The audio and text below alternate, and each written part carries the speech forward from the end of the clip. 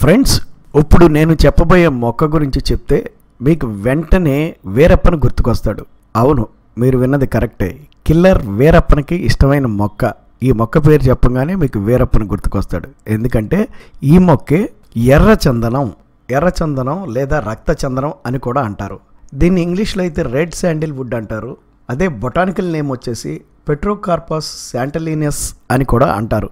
ఇదిగో ఇప్పుడు మీరు చూస్తున్న ఈ మొక్కే ఎర్రచందనం లేదా రెడ్ శాండిల్ లేదా పెట్రోకార్పస్ శాంటలీనియస్ అని కూడా అంటారు. అయితే ఈరోజు ఈ మొక్క యొక్క గొప్పతనం ఏమిటి అన్న విషయం గురించి మనం తెలుసుకుందాం. ఇక ఈ మొక్క గొప్పతనానికి వస్తే, ఈ మొక్క భారతదేశంలో కానీ లేదా మన రాష్ట్రంలో కానీ అన్ని ప్రాంతాల్లో మాత్రం పెరగదు. ఆంధ్రప్రదేశ్లోని కొన్ని జిల్లాల్లోనే ఈ మొక్క పెరుగుతూ ఉంటుందన్నమాట. అలాగే శేషాచల అడవులు ఈ మొక్కకు బాగా ప్రసిద్ధి. అయితే మీకు ముందే చెప్పినట్లు ఎర్రచందనం లేదా గంధం చెట్లు అని వినగానే మనకి వీరప్పన గుర్తుకొస్తాడు. ఎందుకంటే ఆయన కొన్ని కోట్ల రూపాయలు సంపాదించింది ఈ ఎర్రచందనం లేదా గంధపు చెట్లను స్మగ్లింగ్ చేసే అని 3 రాష్ట్రాల గవర్నమెంట్లు చెప్తూ ఉంటాయి. మొదటగా మనం ఎర్రచందనం గురించి చెప్పుకుందాం. తర్వాత ఇంకొక వీడియోలో గంధం మొక్కల గురించి చెప్పుకుందాం. అవును, ఎర్రచందనం ఇది అత్యంత విలువైన కలప అనటంలో ఎటువంటి సందేహము లేదనమాట.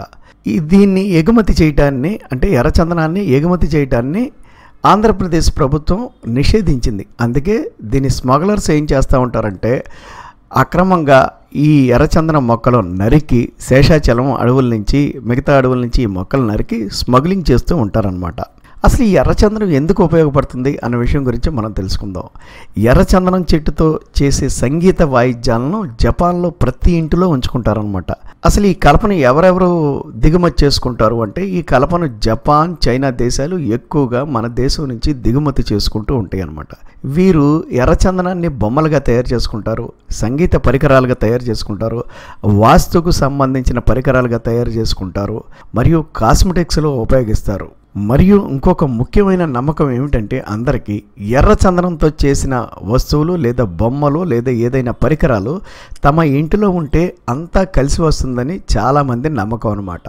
ఇప్పటి వరకు మీకు చెప్పింది సంగీత పరికరాలు, వాయిద్యాలు తయారు చేస్తారు లేదా ఫర్నిచర్ తయారు చేస్తారని చెప్పాను. అంతేకాకుండా సుగంధ ద్రవ్యాలు తయారు చేయడంలో కూడా ఎర్రచందనం బాగా ఉపయోగపడుతుంది. కొన్ని రకాల మందులు తయారు చేయడంలో కూడా ఈ ఎర్రచందనం బాగా ఉపయోగపడుతుంది. అలాగే వయాగ్రా తయారు చేయడంలో కూడా ఎర్రచందనం ఉపయోగపడుతుంది. ఈ ఎర్రచందనం చెక్కతోటే నకిలీ రుద్రాక్షలు కూడా తయారు చేస్తూ ఉంటారు. ఇక ఈ ఎర్రచందనం నుంచి మంచి పెర్ఫ్యూమ్స్ కూడా తయారు చేస్తూ ఉంటారు. ఇక ఈ చెక్క పొడిని కలర్ ఏజెంట్గా కూడా ఉపయోగిస్తూ ఉంటారనమాట. అంటే ఈ ఎర్రచందనం యొక్క చెక్క పొడి ఉంటుంది, ఇది కూడా ఎర్రగా ఉంటుంది. దీన్ని కలర్ ఏజెంట్గా కూడా ఉపయోగిస్తూ ఉంటారు. మీకు గట్టిగా చెప్పాలంటే ఇది కోట్ల విలువ చేసే కలప అని చెప్పటంలో ఎటువంటి సందేహం లేదు.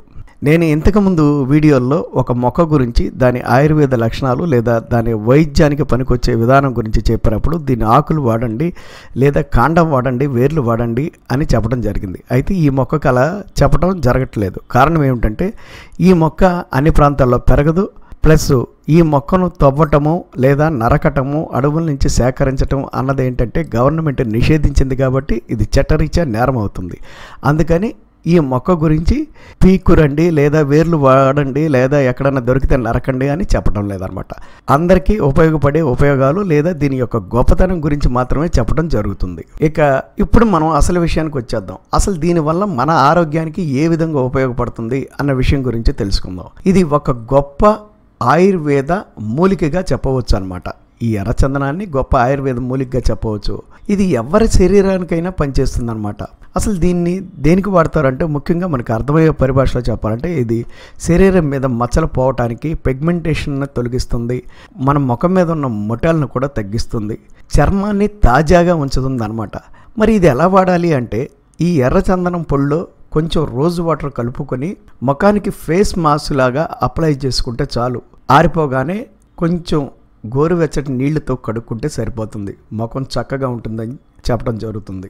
లేదా ఈ ఎర్రచందనాన్ని మొక్కని పెరుగులోనూ లేదా దోసకాయలోనూ కలిపి కూడా చాలామంది వాడుతూ ఉంటారు. రైట్. ఇంకా దేనికి పనిచేస్తుందని మీకు సందేహం రావచ్చు. జీర్ణ వ్యవస్థ సమస్యలకు సంబంధించిన మందుల తయారీలో కూడా ఎర్రచందనాన్ని వాడుతున్నారు. దగ్గు మందులు తయారు చేయటంలో కూడా ఈ ఎర్రచందనాన్ని వాడుతున్నారు. అన్నిటికంటే ముఖ్యమైనది రక్తాన్ని శుద్ధి చేసే మందులు ఏమైతే ఉన్నాయో వాటిలో కూడా ఎర్రచందనాన్ని వాడుతున్నారు. ఎర్రచందనాన్ని మద్య పానీయాల్లో రుచి కోసం లేదా ఫ్లేవర్ కోసం వాడుతూ ఉంటారు. నీరసాన్ని తగ్గించే మందుల్లో ఎర్రచందనాన్ని వాడుతూ ఉంటారు. యాంటీ పైరెటిక్గా పనిచేస్తుంది, యాంటీ ఇన్ఫ్లమేటరీగా పనిచేస్తుంది, యాంటీ ఎలిమిటిక్ టానిక్ల్లో వాడుతున్నారు, హెమరేజెస్లో పనిచేస్తుంది, డైటరీలో పనిచేస్తుంది. కాబట్టి ఇంత గొప్ప ఔషధ గుణాలున్న ఈ ఎర్రచందనం గురించి మనం తప్పకుండా తెలుసుకోవాల్సిందే. ఫ్రెండ్స్, ఈ వీడియో కనుక మీకు నచ్చితే మీ ఫ్రెండ్స్కి షేర్ చేయండి, లైక్ చేయండి, కామెంట్ చేయండి. ఫ్రెండ్స్, ఇది ప్రథమ చికిత్స లేక ప్రాథమిక చికిత్స లేదా గృహ చికిత్స అన్న విషయం మాత్రమే మీరు గుర్తుపెట్టుకోవాలి. మీరు ఏదైనా జబ్బులతో బాధపడుతూ ఉంటే మీ ఫ్యామిలీ డాక్టర్ని సంప్రదించి వారి చెప్పిన మేరకే మందులు వాడవలను. ఫ్రెండ్స్, ఈ వీడియో యొక్క ముఖ్య ఉద్దేశం ఏమిటంటే, చాలామంది ఎర్రచందనం చెట్లు గురించి వినే ఉంటారు. అవి ఎలాగుంటాయో వారికి తెలియదు, ఎప్పుడు చూసి కూడా ఉండరు. అందుకోసమనే ఈ ఎర్రచందనం మొక్కలని మీకోసం చూపించడం జరుగుతుంది. దీని యొక్క గొప్ప గుణాలను తెలియజేయడం జరుగుతుంది. ఫ్రెండ్స్, ఈ వీడియో కనుక మీకు నచ్చితే మీ ఫ్రెండ్స్కి షేర్ చేయండి, లైక్ చేయండి, కామెంట్ చేయండి, మరియు పక్కనున్న బెల్ బటన్ను కూడా ప్రెస్ చేయండి. ఫ్రెండ్స్, మీరు చూస్తున్నది టెల్ మీ ట్రూ ఛానల్. ఒకవేళ ఈ వీడియో కనుక మీకు నచ్చితే మీ ఫ్రెండ్స్కి షేర్ చేయండి, కామెంట్ చేయండి, మరియు మా టెల్ మీ ట్రూ ఛానల్తో సబ్స్క్రైబ్ అవ్వండి. Please share and subscribe with tell me true.